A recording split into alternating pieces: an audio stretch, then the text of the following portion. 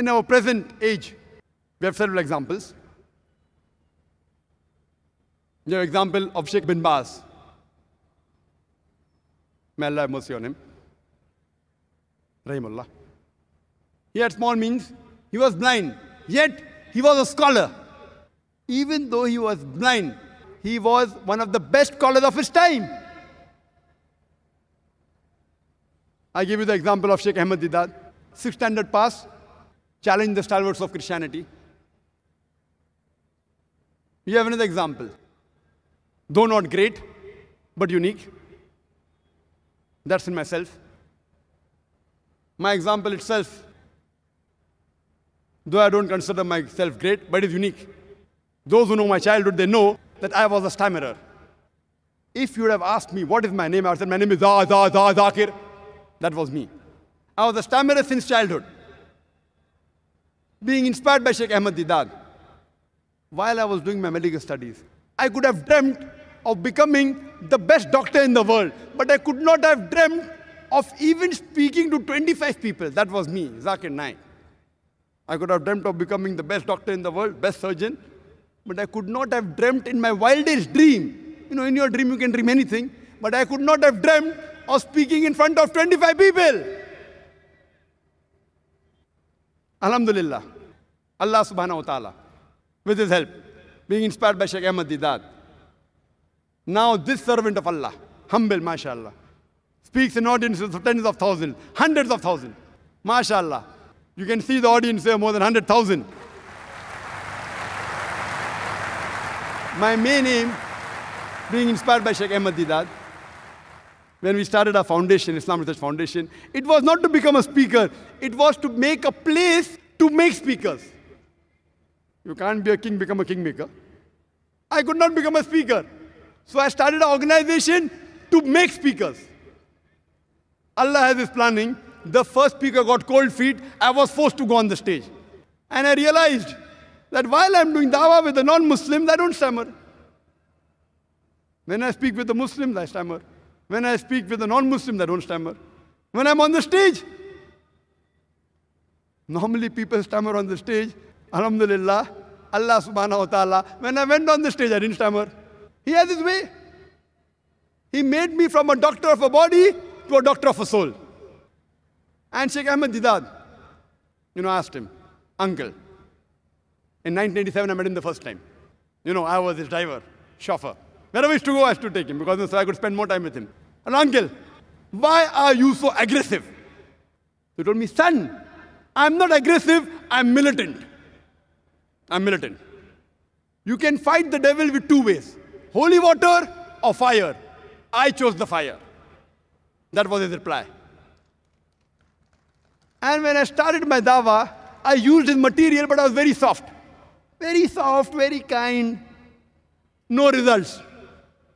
In the medical college, I used to do dawah. Then I became militant. More militant than Sheikh Didat. And wallah, what results I got. My Muslim friends used to run away. I was left alone with the non-Muslims.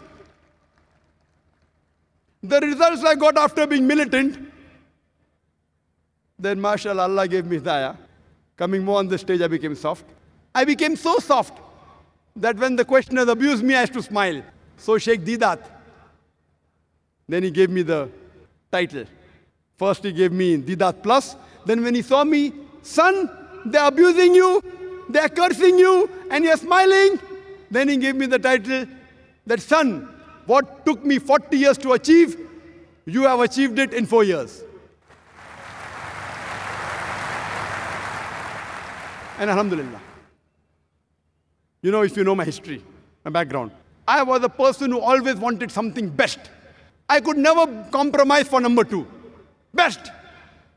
In childhood days, I remember, best electronics. Now, I've converted my desire to have best things in the way of Allah subhanahu wa ta'ala. I want to have the best of camera, best of equipment, state-of-the-art equipment, only to spread the message of Allah. I want to have the best conference. And that's why we have this conference. It was my desire, after seeing Grammy Awards and Oscar Awards, objective is haram, but has to admire their science and technology. So we said, why can't we do the same for the sake of Allah subhanahu wa ta'ala? The purpose is different. The purpose is to please Allah subhanahu wa ta'ala.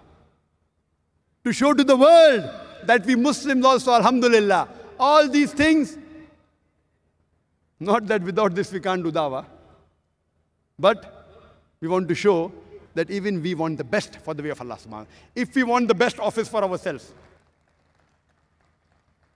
we want best office in a house, Italian marble. I put Italian marble in my office in Islamic Research Foundation. There's no Italian marble in my house. Why? The place where people come to learn about Allah, I want to give them the best. At that time, when 1990s, Italian marble in India, Muslim office, unheard of. We started small. With only 20 to 25 square meter was my office. 25 square meters office. One employee. Now, mashallah, Allah's grace, we have more than 400 employees, mashallah. The largest dawah organization, mashallah. Allah's help. And in school days, I was very good in debating. Very good. What was the purpose? Just to win the debate. Now I changed my purpose. Trying to spread the deen.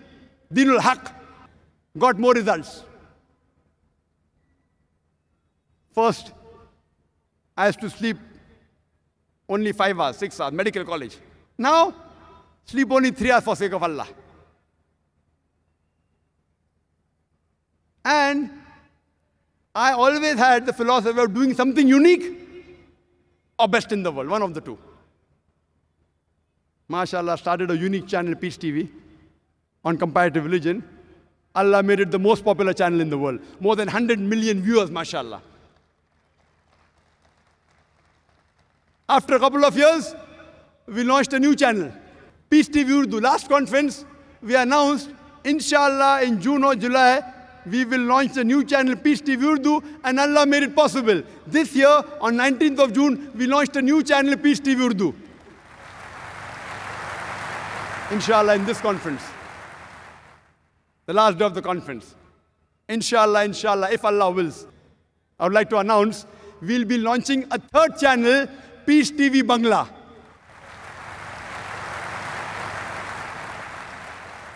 Because Bangla language, mashallah, a few 100 million people speak Bangla language. It's a requirement. My desire is to have Islamic channel in all the languages. But as for inshallah, after Ramadan, inshallah, next year, 2010, inshallah, if Allah wills, if Allah helps, with Allah's help, we will launch the third channel, Peace TV Bangla, inshallah. It was a desire that besides channel, have a place where people are trained for the purpose of life. And we started our school, Islamic International School. Purpose is to please Allah subhanahu wa ta'ala. But while pleasing Allah subhanahu wa ta'ala, realize Allah, inshallah, will give you in the hereafter and even in this world. With the same desire. I started the school saying, inshallah, every student of the school, an Islamic International School, we have more than 400 in Bombay and about 250 in Chennai, inshallah, all of them will get 100 times better teaching and surrounding than what Zakir Naik got.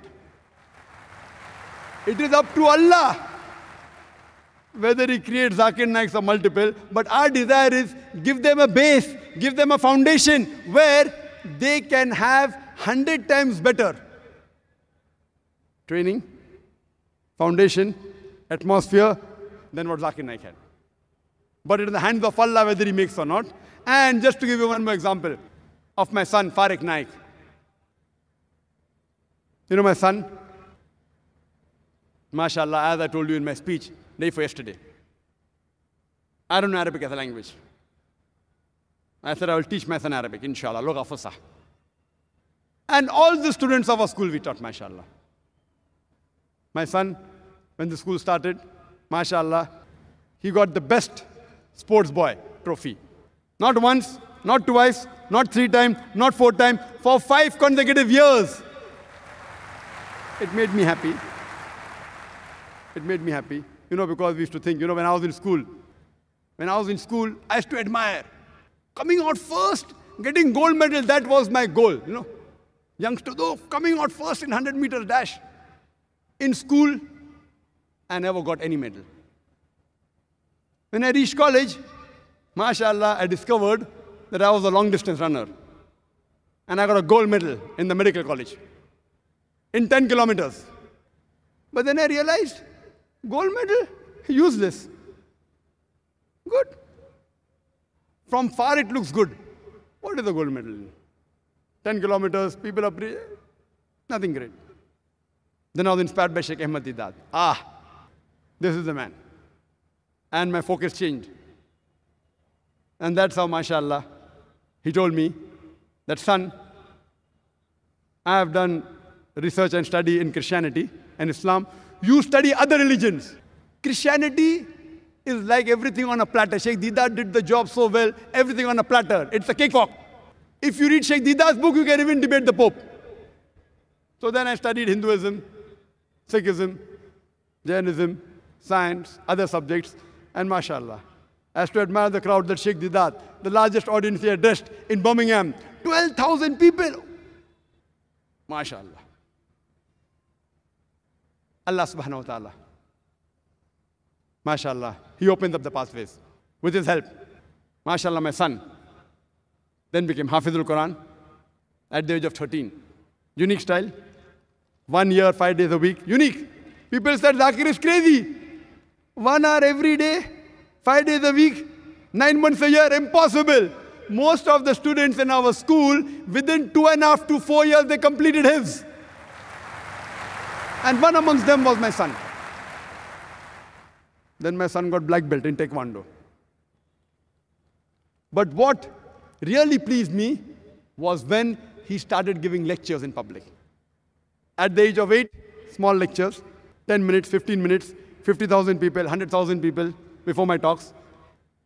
The first time I gave a lecture, public lecture, was at the age of 27, 28. People used to tell me, oh, what a young person, 28 years we used to feel.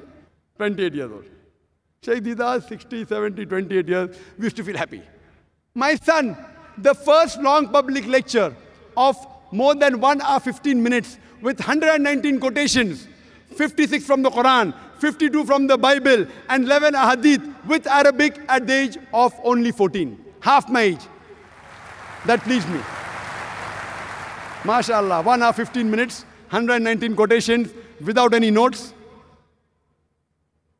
And this year, MashaAllah, again he gave a lecture. Just last week, last Sunday he gave a lecture. This Sunday again he gave a lecture. First misconception of Islam, concept of God. Inshallah, inshallah, I pray to Allah subhanahu wa ta'ala that may he accept his efforts. And always I tell my son, that Allah has given you the means. But see to it that make your requirement small. Make your requirement less. Why? Tomorrow you may not have this luxury. Your aim is to do dawah. As Allah says in the Quran, in Surah Fussilat, chapter 41, verse number 33. وَمَنْ أَحْسَنُ قَوْلًا مِمَّنْ دَعَا إِلَى اللَّهِ وَعَمِلَ صَالِحًا وَقَالَ إِنَّنِي مِنَ الْمُسْلِمِينَ. Who is better in speech than one who invites to the way of thy Lord, works righteousness, and says that I'm a Muslim? Why I say? I remember when I married my wife, I told her, I'm a doctor, I can promise you only 4,000 rupees a month. 4,000 rupees is less than $100. I can only promise you 4,000 rupees a month. If you want to marry me, marry me. And MashaAllah, she was a teacher in the college, earning much more than what I promised her. But she also wanted to die. MashaAllah. So I tell my son, make your requirements less, so that if you're used to sleeping on the floor, if you're used to taking all the troubles, if you have to sacrifice and yet continue your dawah, it's easy. If you're used to luxury, and if the luxury is taken away from you, it will prevent you from continuing as a da'i. MashaAllah. I've seen to it that my son has slept on the floor. He has been in 7-star hotels. Train the person when he's young. He should be able to take the struggle of life. Don't give him a silver spoon in the mouth, which will be difficult for him to achieve the purpose of Allah subhanahu wa ta'ala.